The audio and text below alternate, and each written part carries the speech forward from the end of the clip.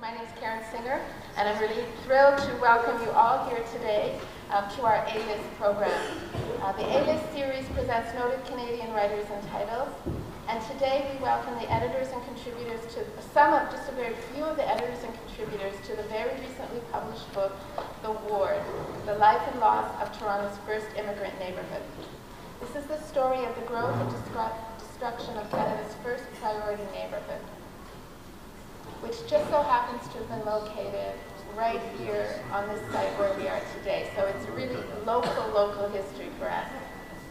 I'd like to acknowledge and thank the Canada Council for their support for this program and all of Toronto Public Library's A-List series. And thanks to Morgan from U of T Booksellers who is here. The book is available for purchase, and I'm hoping you can get it autographed.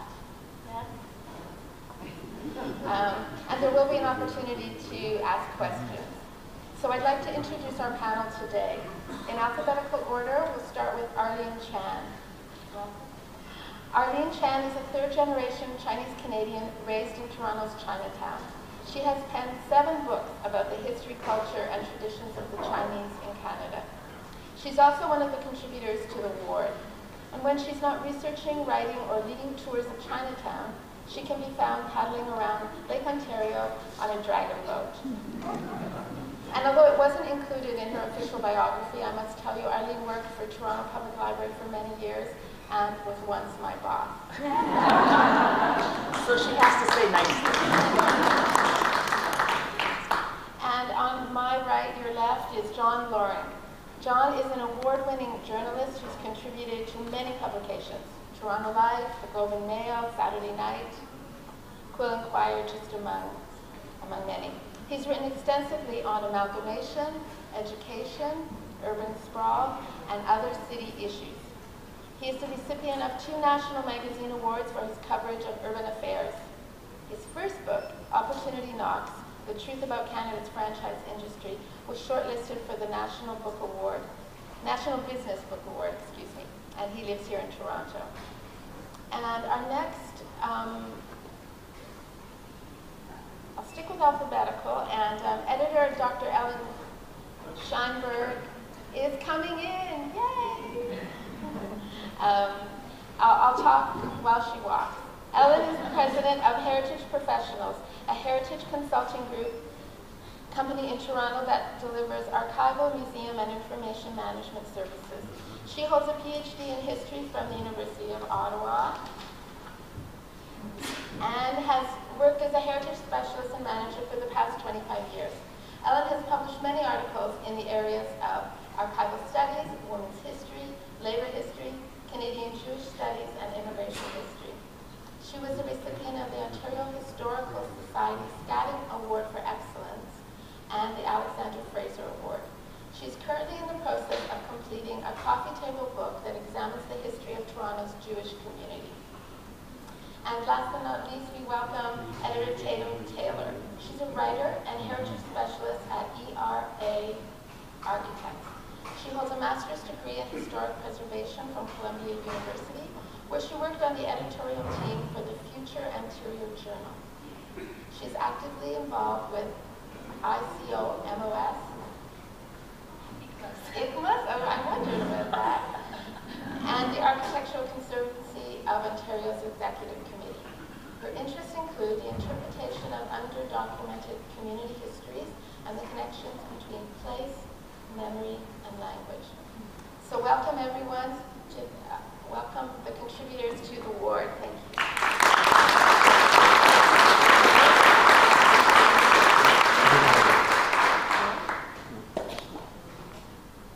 Great. Well, thank you for coming out. It's a great crowd, and I think ordinarily we would say welcome to City Hall, but we're going to say welcome to The Ward. Before I proceed, I'd like to acknowledge a couple of the contributors to the book. That if you could stand, Pat Rosebank. He wrote a fantastic piece about it's a murder mystery story, and I'm not going to give any more away. But Elsie's story. It happened just out there. Yeah. And Lee Chenier, who's back there, who has a really interesting story about sex and Civil War. So quickly set up what the rest of the speakers are going to talk about. And I'd like you to do a little time traveling with me. So you can close your eyes or not if you'd like.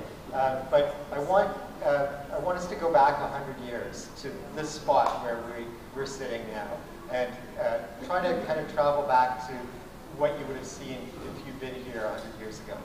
So we would have been in a back alley, in all likelihood, between Tyrawley Street, which is Bay Street, and Elizabeth Street, which runs sort of roughly along the west wall of City Hall.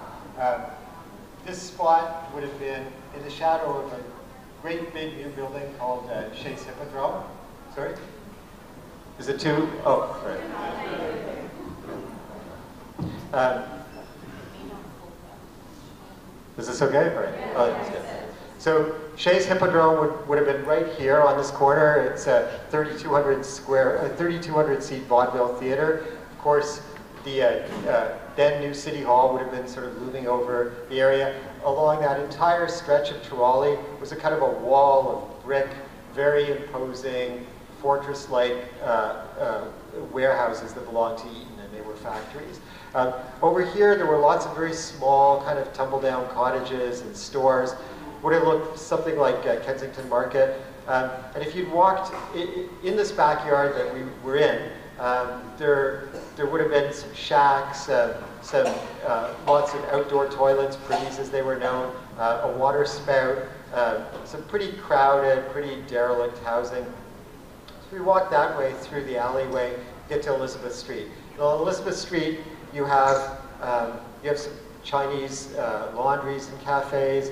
You have some Jewish bakeries and butcher shops. And if you turned and walked north, you would walk along what was a kind of a main street, and you would pass some buildings that had some significance in the area. A little bit further north, you would come to a brand new apartment building, which was called the Weinberg Apartments, which is still there. In fact, at the corner of Elizabeth and Dundas. It was seen to be sort of a model of a new type of housing. Some people were suspicious of it and thought it was the beginning of a kind of a tenement-style housing in Toronto. You walked a little bit further north from that, you came to this yellow brick building, which yellow brick in those days was meant to denote sort of something of institutional significance, and it was the poorhouse, or the house of industry, where welfare recipients had to go and sort of balance scrape for food and shelter and break stones in order to receive their assistance. We're about equidistant from two significant churches that were both opened by African American slaves and freemen who came up through the Underground Railroad and built a community in this area. One of them was just over at Chestnut Street, across from where the U of T residence is. Another is where the Atrium on Bay stands. And by 100 years ago today, it was owned by a group that used it as a Yiddish language theater. As we go further up Elizabeth Street, we pass a playground, the Elizabeth Street Playground, freshly opened. It was only about 3 years old 100 years ago. Had all sorts of playground equipment, and it was kind of a novel thing, because in Toronto in those days, there were no playgrounds. There were no supervised playgrounds, for sure, and none with equipment. And it was all about, it was all about creating sort of, a sort of productive, constructive activities for young people, because there was a lot of concern about, delinquency and kids wandering the streets. So as you continued your trip, you might have passed some guys with carts, full of dry goods. These were peddlers. Lots of activity on the streets. 100 years ago, this area had about 18,000 people living in it. So from Queen to College, Young to University. So it was dense. It was the same kind of density as downtown Paris is today. You would have seen a school, the Hester Howe Public School. I noticed on the way in that there's the Hester Howe Daycare Center, which is just tucked in at the back near the press gallery, and it's the same Hester Howe. And finally, you would have been reaching College Street. You would see the new Toronto General Hospital complex, which had kind of occupied a big corner of the northwest part of the ward. So this was a dense area. There was poverty, there was ambition, there was all sorts of, there were people from all sorts of ethnocultural groups, there were different religious organizations and institutions, and it was a vibrant, not rich, but very diverse community. And within a few decades, it disappeared, and we're going to talk about why it disappeared, and my collaborators on this project are going to go into more of that detail. And you know, one of the reasons that we did this book is to kind of explore why it disappeared, why it's significant, why is this area meaningful to Toronto in 2015. So I'm going to stop there and turn it over to Tatum Taylor, who's going to talk a little bit about the way the city talked about and thought about the people who lived in this area, who were very different than the rest of Torontonians at that time. Good afternoon, everyone. Can everyone hear me? No. Okay. Is that better? Hold it up. Hold it up. Okay. Good afternoon, and thanks again for joining us. As John explained, our goal with this book was to provide a multifaceted and inclusive account of a part of the city that for a long time was neglected from Toronto's traditional history. We collected archival materials and a wide variety of voices and perspectives in order to try to explore the complexities of the ward and the people who lived there. So after I speak, Ellen and Arlene are going to share some of the details of how the ward's communities functioned. But before we get there, I'd like to set up a bit of a contrast by giving you an overview of how the mainstream media portrayed the ward during the first half of the 20th century. Sure. Better? In the same way that we look at maps and photographs and paintings to see how the ward was depicted in the past, we can learn a lot from newspapers about how the story of the ward was narrated through time. Journalists play a really important role in creating history, and I'm not just saying that to flatter the guy next to me. They have a really powerful capacity to both affect and reflect public perception, and they produce a lasting record of thoughts and opinions. As a heritage planner, my inclination when I'm trying to uncover the history of a place or an event is to first find out how the story was told in its own time. A really great place to start is by trawling through the library's collection of archival newspapers. And this is especially useful for a place like the ward, which was not exactly a popular destination for people who lived in other areas of Toronto. So newspapers had even more potential to color the images that people had in their minds of what the ward was like. The ward received quite a bit of media coverage throughout its history, and a lot of this coverage might make us more than a little uncomfortable today. And it should, because it shows a side of Toronto's past that contradicts the way we like to talk about Toronto today as an inclusive and harmonious and diverse city, and all of those characteristics that we love about it. In 2002, the Toronto Star published an article about the ward that said the turn of the last century was, quote, an age of petty-mindedness and prudery. And articles from over 100 years ago suggest that that might be a fair description, while also encouraging us to consider how much things have really changed since then. Journalists in the early 20th century usually took one of two general approaches to writing about the ward, both of which served the purpose of showing readers just how different the ward's residents were from the clean and hardworking and respectable and mostly white Torontonians who lived elsewhere. A first journalistic approach warned of an invasion of foreigners or a large number of these undesirables. These are direct quotes, by the way. One journalist actually went door to door along a street in the ward, pretending to be a missionary at Christmas time, just so that he could get inside some of these houses and write an expose about how dirty and unrespectable they were. A Globe and Mail article in 1922 said, Jewish immigrants, Italians, Russians, and Negroes crowd into shacks which would be condemned by modern farmers as pigsties. Human derelicts find shelter here in garrets and collars, and some of the dregs of Europe have taken up their abode in this locality, while any casual observer will find that parts of the slum district are tainted with moral leprosy.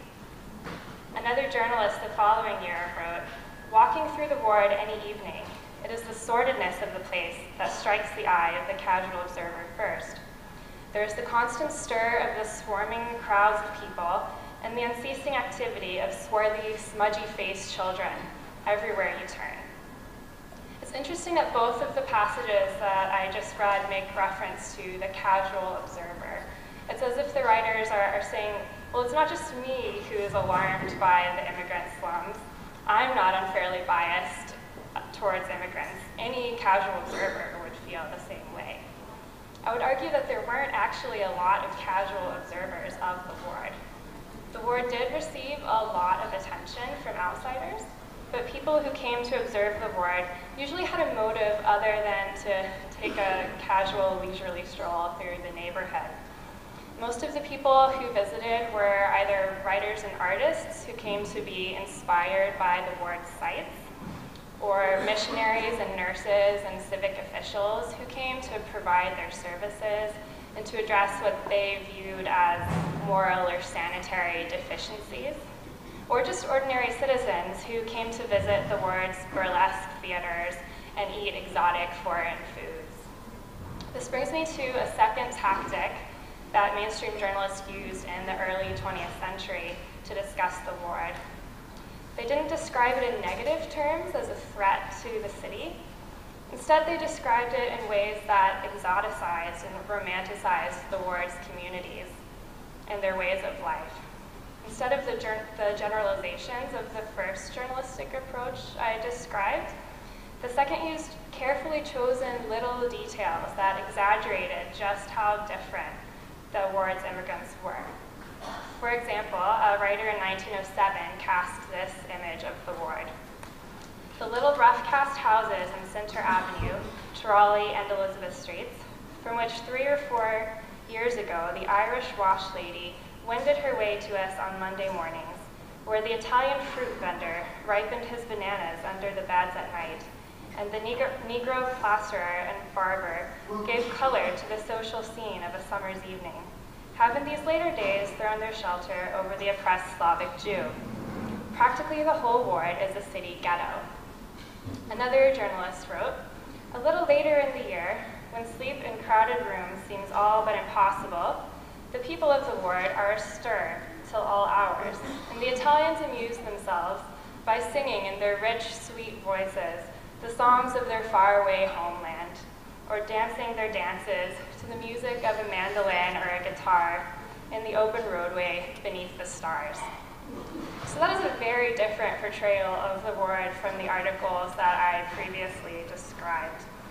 The second approach seems to have been a way for the writers and their readers to try to figure out what exactly was going on in the ward. They saw how closely knit the ward's immigrant communities were, and it maybe made them a bit nervous and feel excluded. This is a different angle or interpretation of how the media and the public view the ward. And every angle we find gives a broader view of the story. By the time the city was planning the demolition and expropriation and redevelopment of the ward at mid-century, media coverage had evolved in a different direction. After World War II, immigrant displacement was a more widespread and perhaps better understood phenomenon. And now that the ward had the sense of an expiration date, Torontonians maybe felt a bit more comfortable talking about it and less threatened by the ward and its residents. Journalists wrote about the ward in a way that was frankly still racist, but less overtly anxious than in the past. Now when they romanticized the ward and talked about its strange sights and foods and sounds, there was a sense that they were a little bit nostalgic about this place that was about to be lost. They maybe found it a little bit charming. Not so charming that it didn't deserve to be demolished, but still charming. The Toronto Star in 1955 said, "The neon lights are going out in the town where nobody hurries, where you can take your pick of 2 mayors and 5 kinds of chop suey, and buy a package of dragon's teeth for whatever ails you. The Globe and Mail in 1957 offered this inspired metaphor for the expropriation. In the Chinese gambling game of Fantan, it said, the operator removes buttons 4 at a time from a pile on the table. The remaining buttons, under 4, determine the winners. In Toronto, the city is playing the role of operator and is removing entire blocks of Chinatown for a civic square. Bowing to the inevitable with typical Oriental calm, it said, most members of Toronto's Chinese community have accepted the absorption of the greater part of Chinatown in the name of progress. I'll read you a final passage from 1956, which was written for the Globe and Mail by an artist named Reginald Capel, who had painted a number of images of the ward during its heyday. He said, the early 20s saw Toronto's ward district as a huge cosmopolitan hive of all nationalities, and many of us will remember the quaint old dwellings that housed them, many of patched stucco, shuttered and painted gaily in an attempt to keep up an air of respectability. Little of that old ward remains today. The memory of this quaint place again sounds very different from the way the ward was being described in the actual early 20s. This is a good example of how perceptions can shift and memories can evolve. And eventually, for the most part, people forgot to talk about the ward after it was gone. The piece that I wrote on this topic for the book is called Storytelling is a Part of the Story. And I think that an important part of the story of any community is how that story got told and then passed down, both inside and outside of the community. I think this is especially important for marginalized communities like the ward's immigrants. Looking at the stories that were told to the general public, such as through the newspapers, can be a really useful way to try to trace how the ward's place in public memory evolved. We're not here to pass judgment on the writers that I quoted from or on the newspapers who published these articles. We just have to understand that these articles were a product of their times and of the societies that they were written for.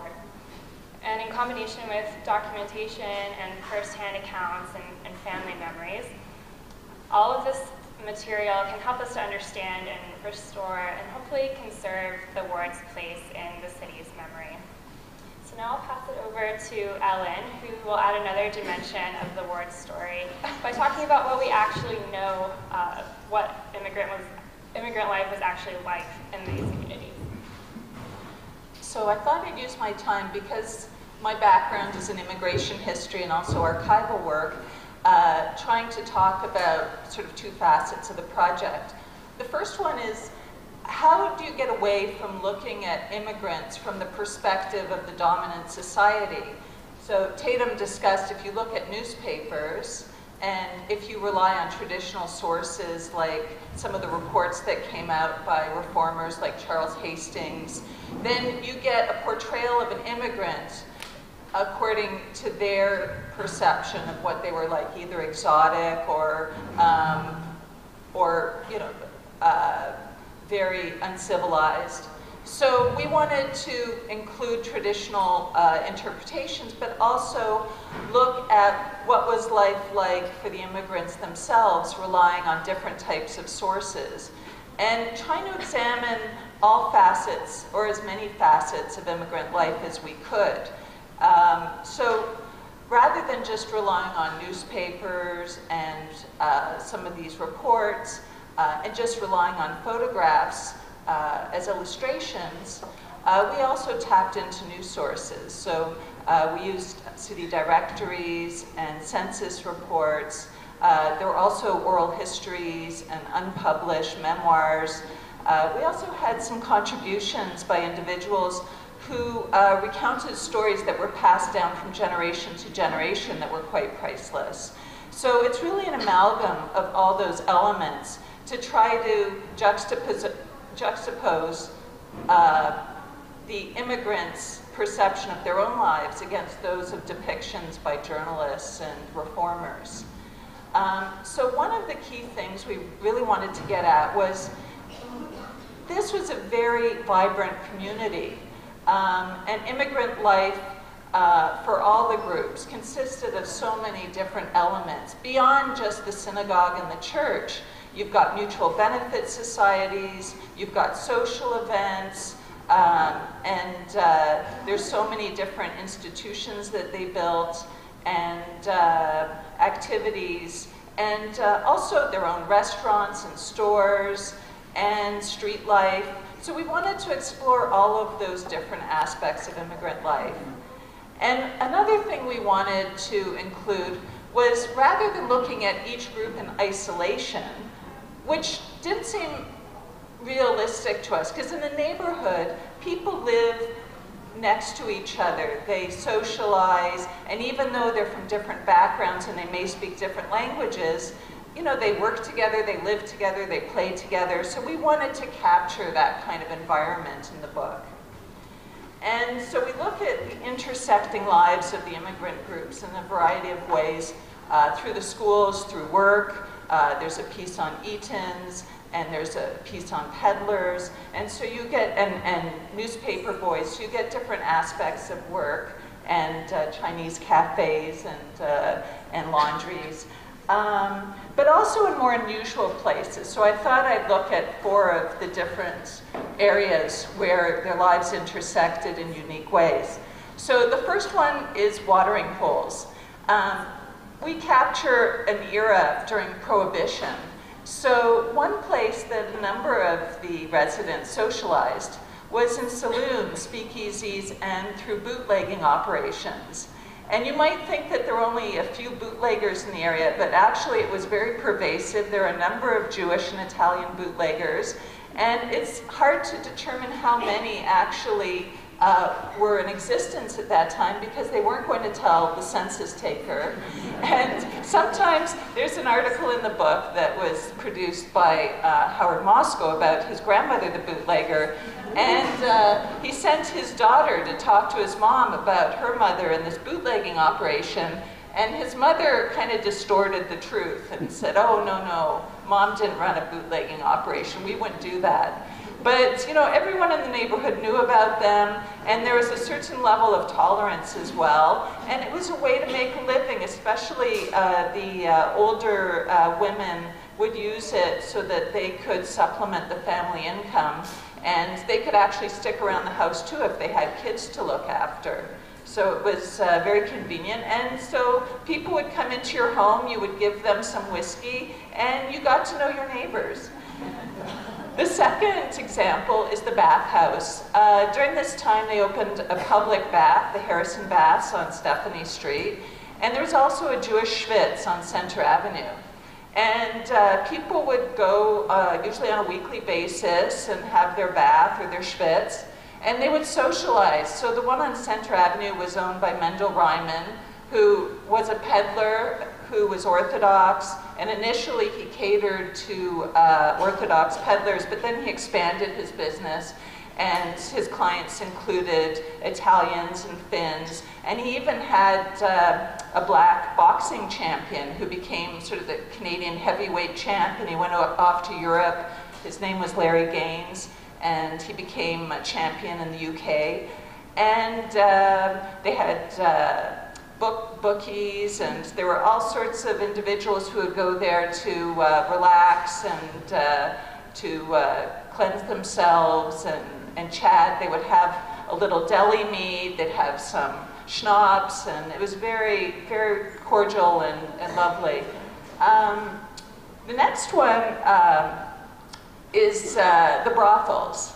And so there was actually a thriving prostitution industry in the ward, and we didn't know too much about it when we started, but we were very intent on finding out more. And we're lucky that one of our authors covered off this topic and identified some of the hotels and saloons like the Rex and the Ford that catered to prostitution and rented out rooms by the hour. Also, the boarding houses were also catering to this type of trade. And what was interesting is that a lot of the prostitutes were white, and the men in the ward who were looking for prostitutes were generally single or had wives overseas. And you have a lot of sojourners. You have Italian, Macedonian, but primarily Chinese clients. Because of the head tax, the Chinese community was mostly bachelor society. And so there was a certain relationship between the prostitutes and the Chinese men. And some of them, Elise argues, developed into long-term relationships. And the last one is the outhouse. So in the medical report by Charles Hastings, he goes on ad nauseum about these privies. There were so many homes that had to share these outhouses, and they were viewed as an abomination. But actually, I mean, he never looked at it as the opportunity to meet new people and socialize. So you would have 10 houses or so sharing an outhouse, and I was going through oral histories at the Multicultural History Society of Ontario and at the Ontario Jewish Archives, and one of them was lovely. It was this woman, Sarah Foster, who grew up in the ward around 1900, and she had a brush with fame at the outhouse. She shared a privy with Mary Pickford. And it was very rare because Mary Pickford was homeschooled before she went off to Hollywood. And so there were rare opportunities to meet her. So, you know, this Sarah Foster really cherished this memory of meeting up with her at the outhouse. So as you could see, it was really important for us to cover off these kind of relationships and interactions between the residents so you get the full picture of what life was like in the ward. Thank you.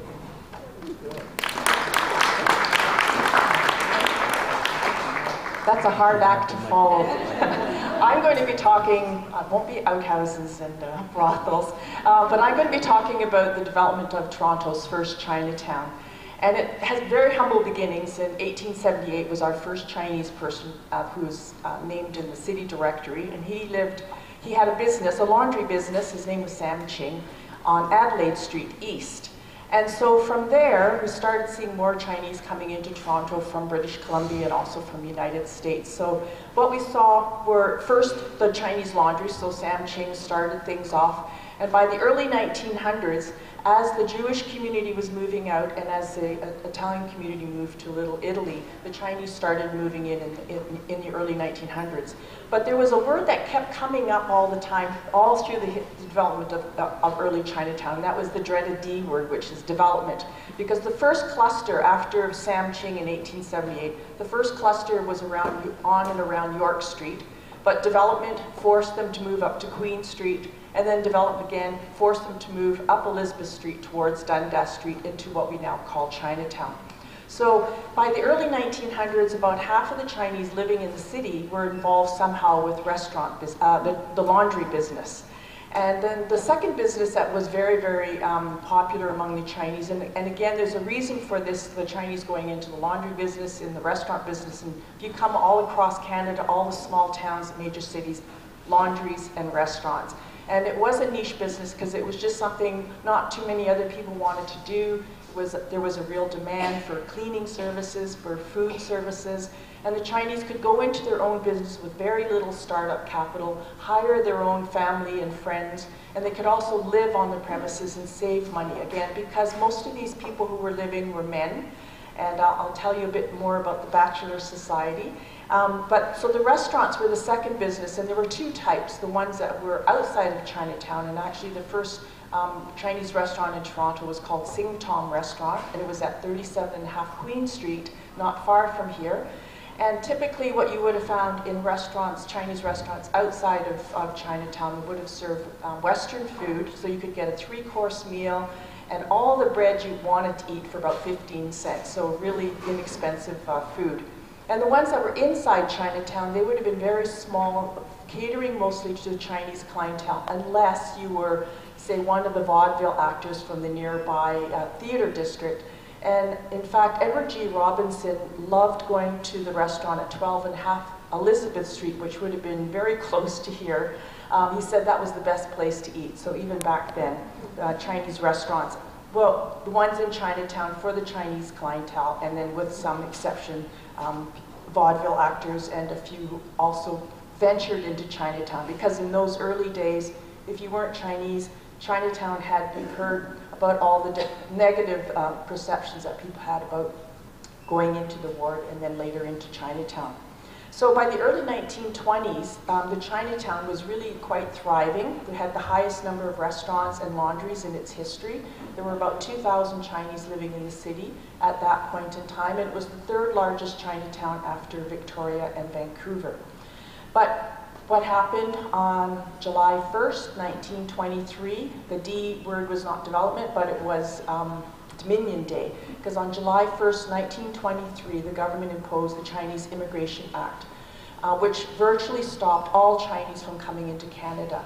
And Ellen made mention of the head tax. Well, this was a tax that was introduced in 1885 at $50 imposed on the Chinese coming in, and that didn't seem to stop the inflow of Chinese, so that was doubled to $100, and then it was increased to $500 as a way to stop Chinese from coming into Canada. But that didn't seem to work as intended, so the government implemented this Chinese Immigration Act July 1st, which the Chinese, for many, many years, Dominion Day was not celebrated in Chinese communities. Rather, it was considered Humiliation Day because of this impact that it was going to have on the community. There were very few exceptions. There were just a few students and diplomats that came in for the next 24 years. So what happened was this bachelor society that started off when the head tax was introduced, you had all these men that were living in Toronto. And at that time, the ratio of men to women was 12-1. Very, very few, just about a dozen Chinese families in those early years. My mom, who was born in British Columbia, she came to Toronto in the 1930s, and her first really big memory she had was all these men that were just in Chinatown. And she said there were so few families then, and this really had an impact on her. And when she met my father, they were matched up by a matchmaker, and they got married in 1939. And I said to my dad, I said, Dad, you know, the ratio is 12-1, and you just lucked out. You got Mom, one of the few women in Toronto at the time. And my dad, he had a great sense of humor, and he just said, well, there wasn't much choice at the time. So this early Chinese community, what did they rely on? They didn't have settlement services like we do today. So they went to their associations, and there were three major types of associations in Chinatown. There were family associations, so all the Wongs belonged to their Wong association.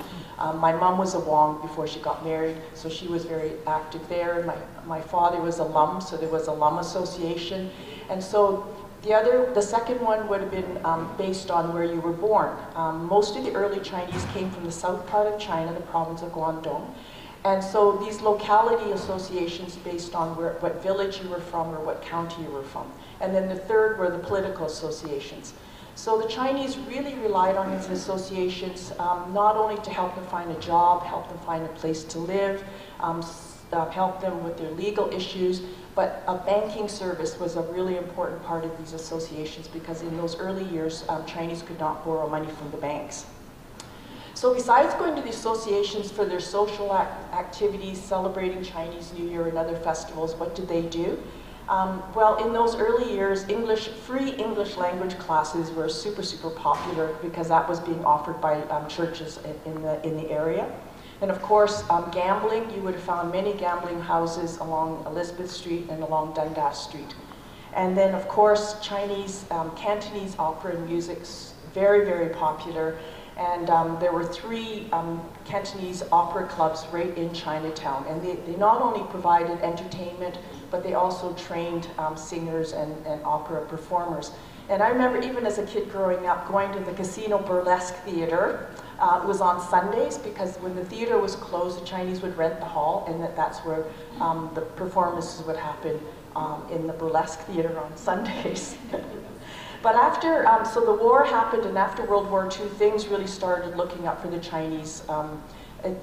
Perception started changing because of the contribution of Chinese Canadians, not only in the armed services, but also in their wartime relief efforts.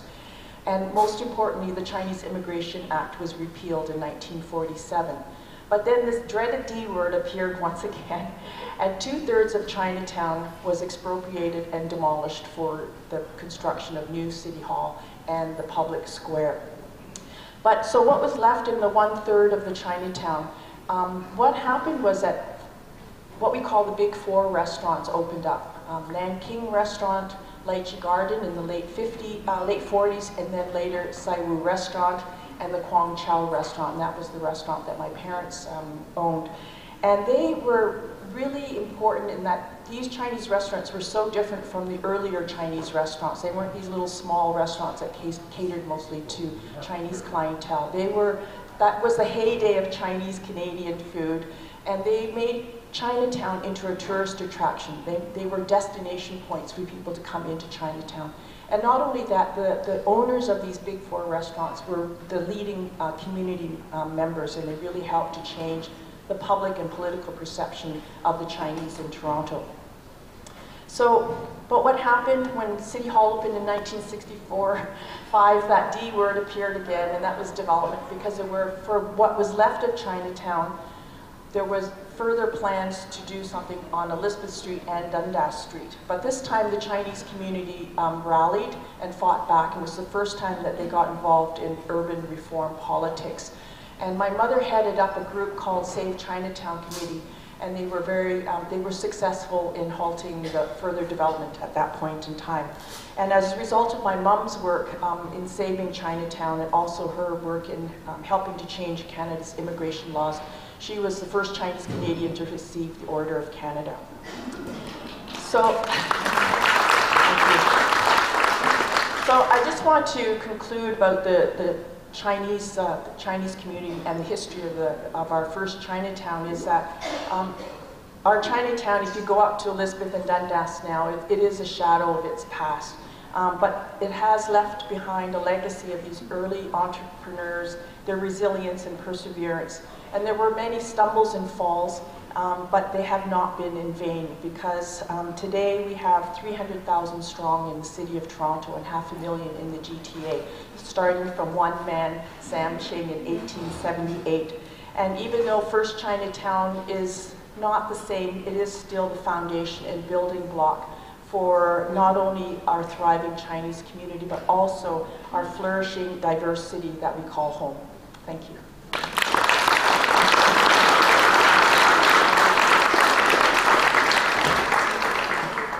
So I think we'll open it up for questions.